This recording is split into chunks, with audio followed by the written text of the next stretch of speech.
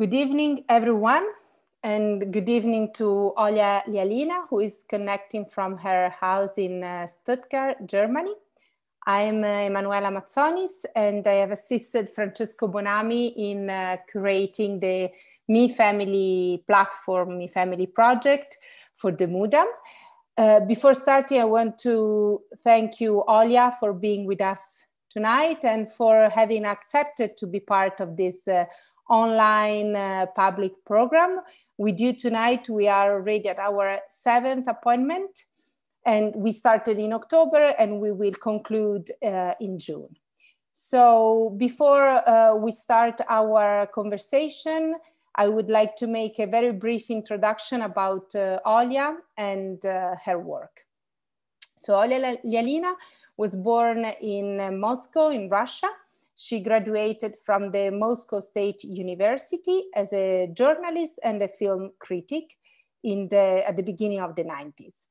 Olia founded the first real net art gallery and the last real net art museum. You are now currently professor at the Merz Academy in Stuttgart, where you are actually based.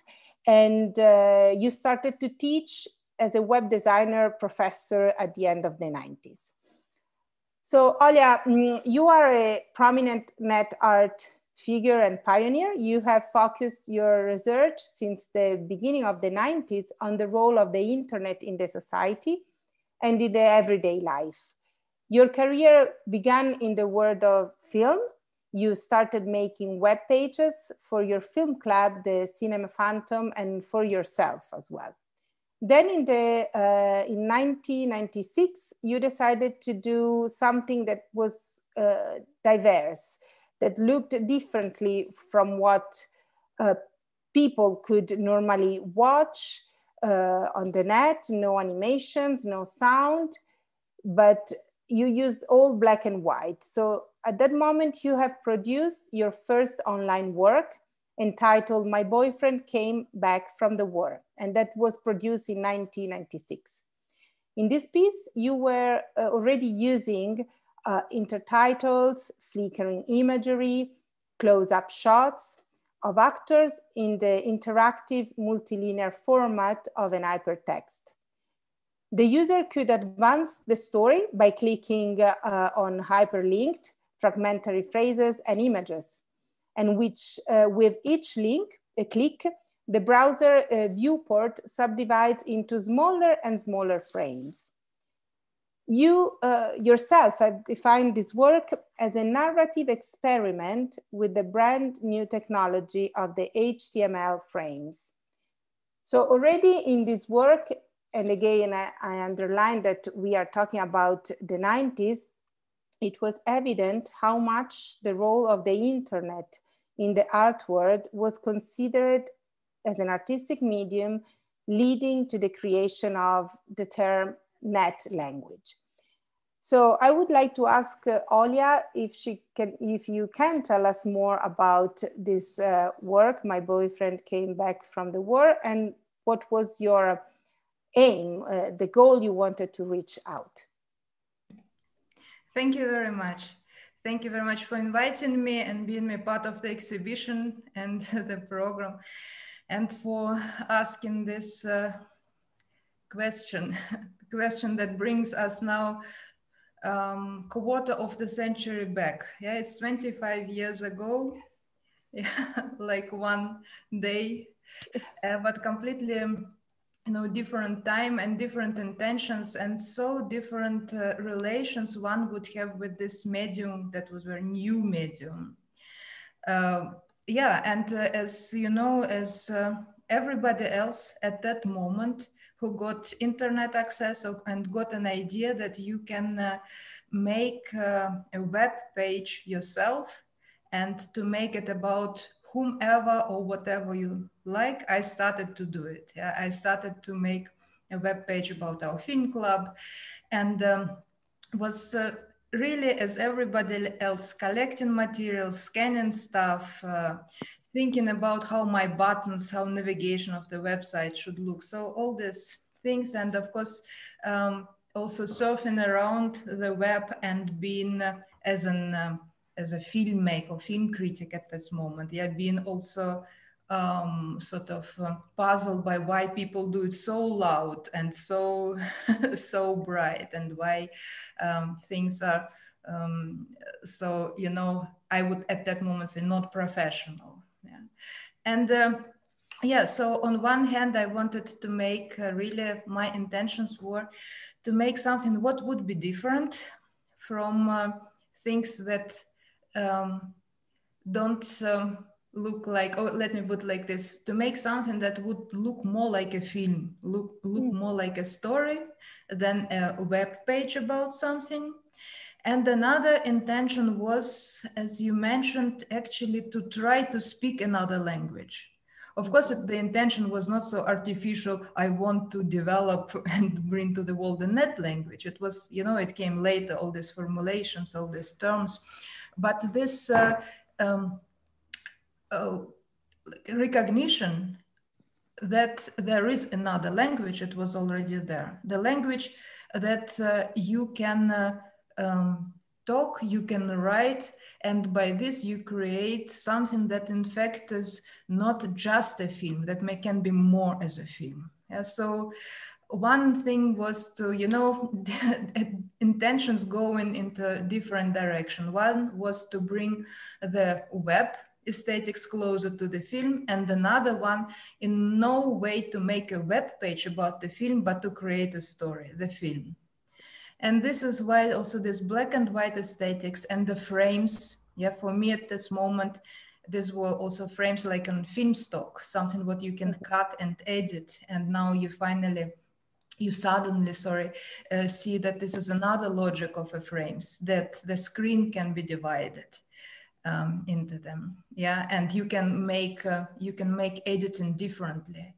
And also you sort of give your viewers the chance to to go through your story, your film, net film, I called it at that moment, in the order that I don't totally control. So I don't know who will choose what phrase, what image. Yeah, so it was very exciting to try it at this moment. And I was very lucky that the work attracted attention. And people also were using it as an example. Yes, you can make art online. Yes, thank you for this explanation, Olia. And I think that after this experiment, in a way, about a new form of language, and after different works you made the year after, also the beginning of the new century, and then think about works as yours as Zombie and Mummy, Midnight, or Gravity, where you were using elements of the early web. You have collected this type of elements in order to create this kind of works. And then again, you changed a little bit the language, if I can say, the topic, and you have made 3 GIFs models out of your image. You dancing, you hula hoop, and you playing an instrument.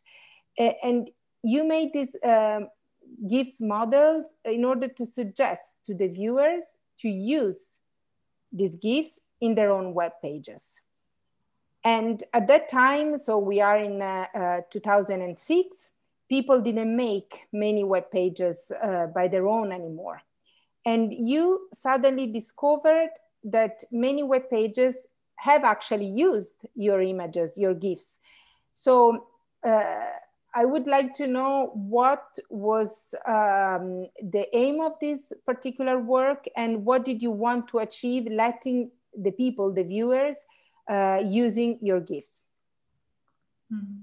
Yeah, that's a long story. And in fact, it's 10 years, yeah, in between my boyfriend came back from the war and me becoming an animated GIF model. So they're becoming a little animation that is there online to be offered myself, that people please use me on your web pages if you still make web pages, because I'm perfect. I am transparent, so the background is transparent. I will look great on every background, and my movements are looped so smoothly that it will be nice. Yeah, so this is how I was trying to show myself in the showroom, my virtual showroom at that moment. Yeah, and I was actually making a message about the web pages and amateur web productions of the last 10 or 12 years, paying a tribute to people who were producing things like this, because of course I was not the first one who made a animated GIF that was made on purpose to be used on other pages. Yeah? So I wanted to actually to continue this tradition of free graphics and to end a collection of free graphics. Also, it was in the years preceding this, I really used a lot of graphic and audio elements, and also the pieces of code that were made by amateurs for their web pages. So I was like feeling that I want to give back. Yeah, I also want to be part of this culture. Yeah, and then also, you know, another intention somehow can be formulated maybe a bit in a bit pathetic way, but I wanted to become immortal in digital realm. So it was already time then people started to talk a lot about memes, about meme culture. So this posting, spreading stuff. But for me, it was not so interesting. I thought that real immortality, if you are used on the pages of the people, if you become part of something, not just posted somewhere, but you are part of something bigger.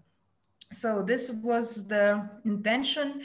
And yeah, but I couldn't know in 2005, 2006, where was I used. And I saw and I felt that less and less people make their web pages, as you mentioned. But then in 2011, then Google introduced their image search, where you can search for similar image. I finally looked and was again happy and pleased to find myself on a lot of fitness sites, on a lot of music sites, on some personal pages. Sometimes I was used as a reaction GIF. So I really, at a certain moment, I found out that I succeeded as a GIF model. I had a career. A kind of an immortal career, we can actually say. Hopefully, yeah. Hopefully it's not the end. No, exactly. So now I would like to talk about your book, Digital Folklore, that has been published in 2009. And in this book, in the title of the book, you actually use a subtitle in a form of a question. And the subtitle is, "Do you believe in users?" This sentence, it's interesting because you took it from the movie The Throne. You quoted the sentence that has been used in the movie. And in 2012, the word user was eliminated from the interface design business. And here I'm referring to Facebook or Twitter. And you have explained how the following three words have been changed, meaning that computer became technology, user interface became experience, users became people. So in your work, you are underlining the importance of ourselves as users of the net. And you want to remember also our rights as users in order to protect our rights ourselves. I listened to a conference of yours in 2014 where you were underlining that in the end of the 90s, there was a tendency to let the browsers disappear. And you explained very well in your website this topic, and I'm quoting now an explanation of yours where you're saying that there has always been a tendency in digital cultures to render the subjacent technology invisible, naturalizing the gestures and habits of the users. It is precisely in apparently obsolete styles or in abandoned internet platforms where the trace of the user's presence taking creative and unexpected decisions becomes visible again.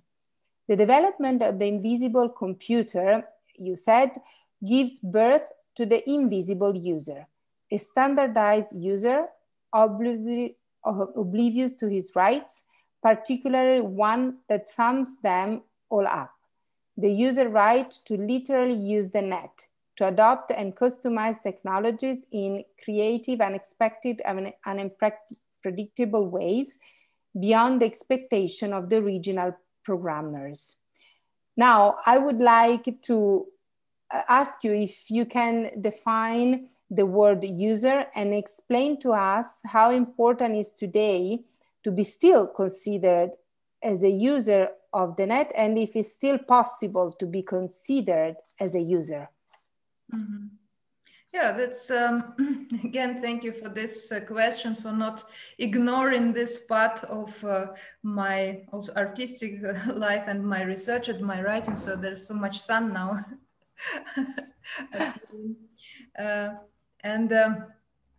You know, that's, then I say user, of course, mean computer user. Mm-hmm. Yes. This is clear. And also, I know that it's quite an unpopular word. And also, yeah, there was a lot of effort made by IT industries, by IT giants to get rid of this word, as well as the word computer itself, as well as the interface. Yeah, and also to address people who are using computers as people, really, to you know, to not that we don't feel that we are in charge of something when we are interacting with the computers. So this is that we don't even come to the idea that something depends on us. Yeah, that we are using that we forget that it is a system in front of us that was programmed by somebody, and this somebody can reprogram it at any moment. And plus, we also shouldn't think about we shouldn't come to the idea that the system can be maybe reprogrammed by us ourselves. So everything what has to do with control, with initiative, with knowing how things work, all this was on purpose eliminated on the level of language. Yeah, because it's maybe the easiest and maybe most important thing. And you ask what the user mean, and this is actually, the user is a person who brings originally in computer history, it is the person who brings the system in function. Yeah, and there is also another very good explanation that was started to be erased from the vocabulary even before computers. In another story, the word user was replaced by the word consumer when it comes to, in general, to the life even before the personal computers. And it was, you know, because the user at that time meant the person who knows how the things work. And that's, again, of course, what was not something what market would want to use. So that's why the word, it was in the 60s in English language, the word consumer very much replaced the word user. Yeah, and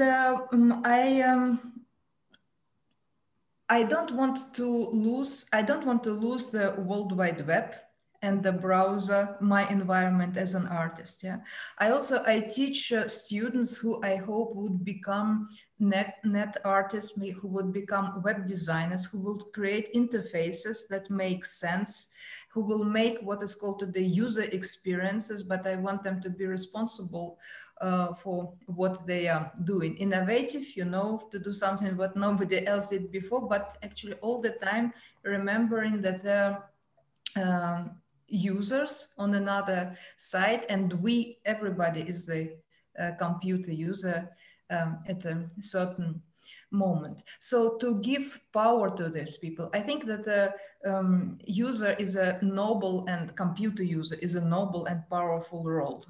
And it would be good to fight for it and not just to disappear in all this invisible, mess, that everything is invisible, ubiquitous, and you just talk to something with the voices, Alexa or mobile or something, what will come next. Everything becomes, so to say, natural, intuitive, and it's very easy to forget that these are programmed systems. And this is also what I, as a teacher, as an artist, try to prevent.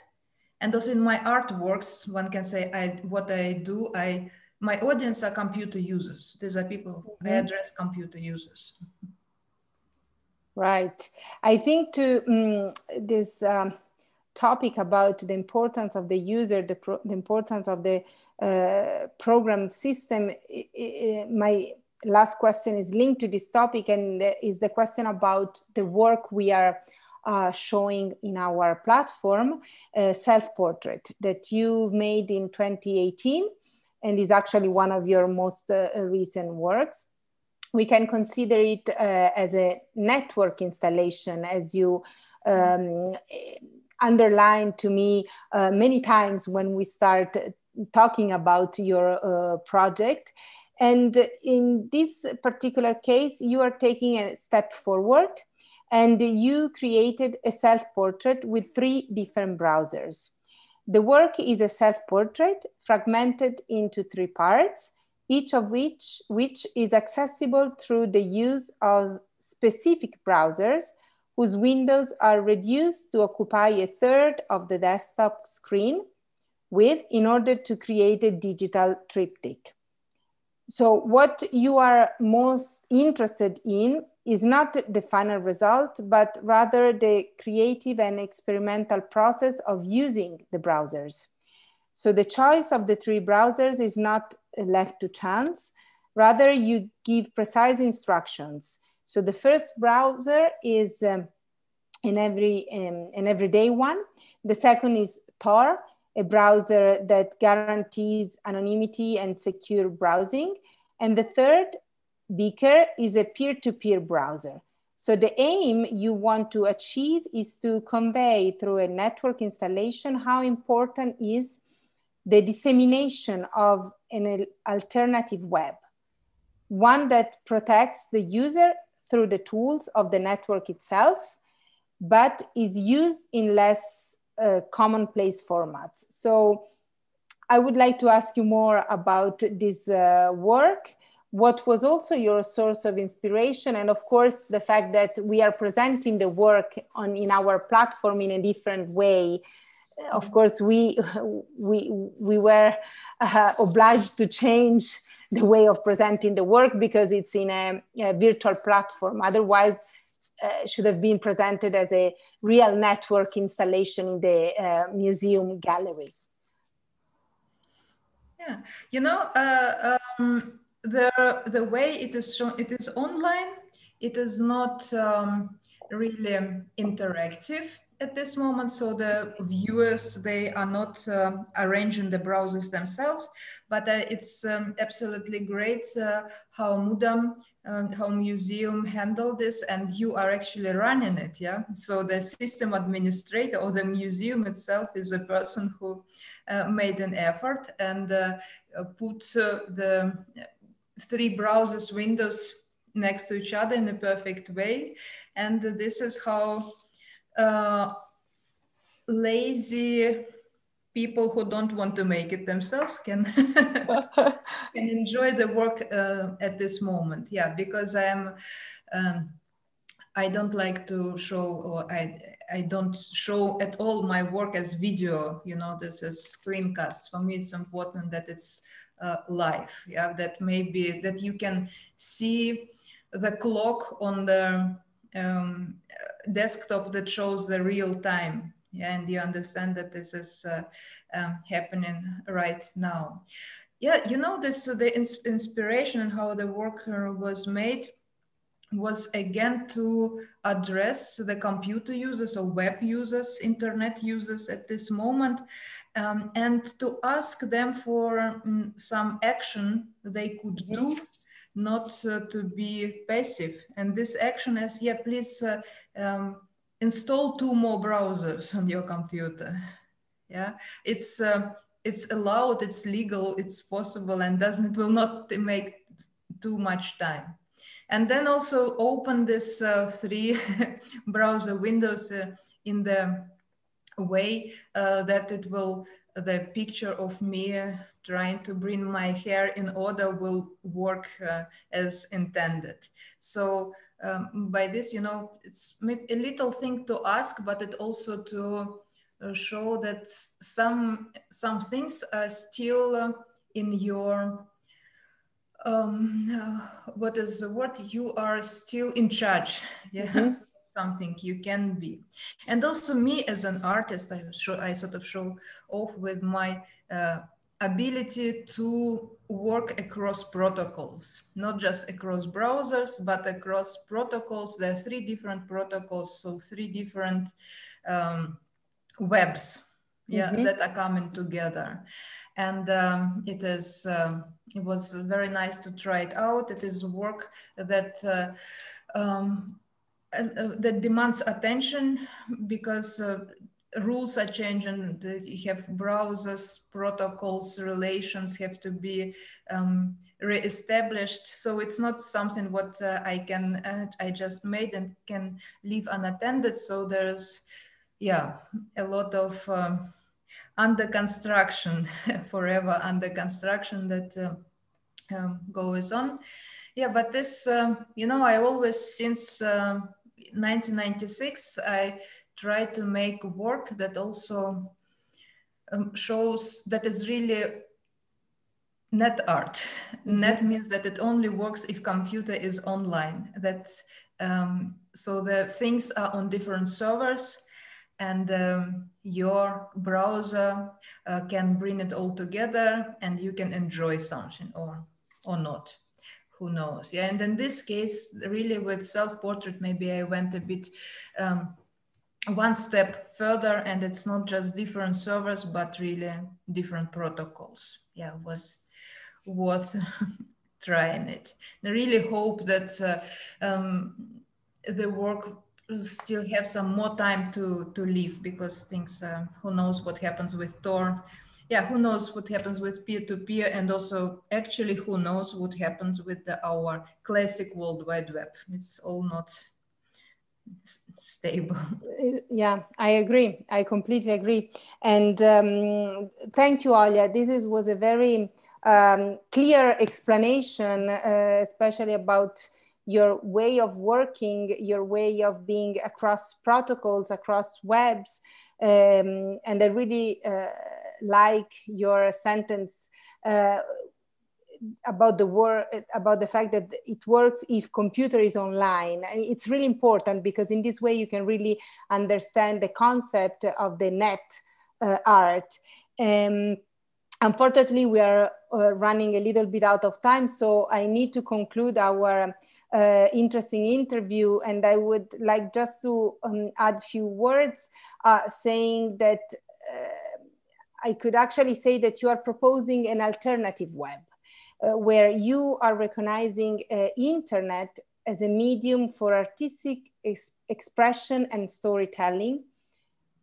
And moreover, I would also say that you have always considered the net as a place that favors the active participation of each individual user, as you just mentioned before, inviting the viewer to be part of your project, which is perfectly corresponds to the message of our project, the Mi Family platform. So now I would like to invite everyone who is watching us to not only enjoy your work on our platform, but also on your website, the art.teleportasia.org, which is an amazing